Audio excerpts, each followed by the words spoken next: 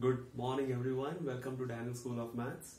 Children, today I am going to start with a new topic and which is one of the most important topics for the board examination, and that is solving a quadratic equation by using Sreedhara Acharya method, or simply what you call a formula.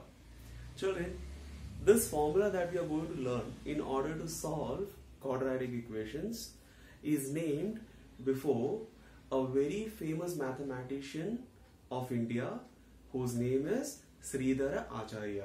That is the reason we call it as Sreedhara Acharya method. Children, but every now and then we are not going to use his name. Simply what we will call it as a formula to what? Solve the quadratic equations. We have already learned one method to solve the quadratic equations. What is it? The middle term split method. Now this is the second method, which is simply called as formula. Now what is a formula?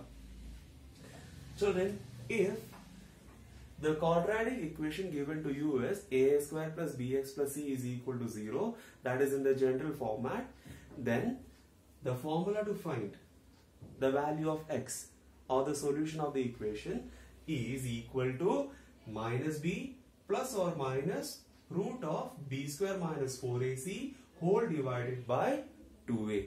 What is the formula? X is equal to minus b plus or minus root of b square minus 4ac whole divided by 2a. Children, this formula appears to be a bit lengthy or big, isn't it? So children, just to shorten the formula, I have written one more format of the same formula. What is it? X is equal to minus b plus or minus. We have already learned what is b square minus 4ac in exercise 5b. What was it? The discriminant, isn't it? D is equal to b square minus 4ac. Yes. So children, here inside the square root sign, I can simply write capital D, which is actually what? B square minus 4ac. Yes. And then whole divided by 2a. So what is in fact the formula to find the solution of a quadratic equation? X is equal to minus b plus or minus square root of d whole divided by 2a. That's all.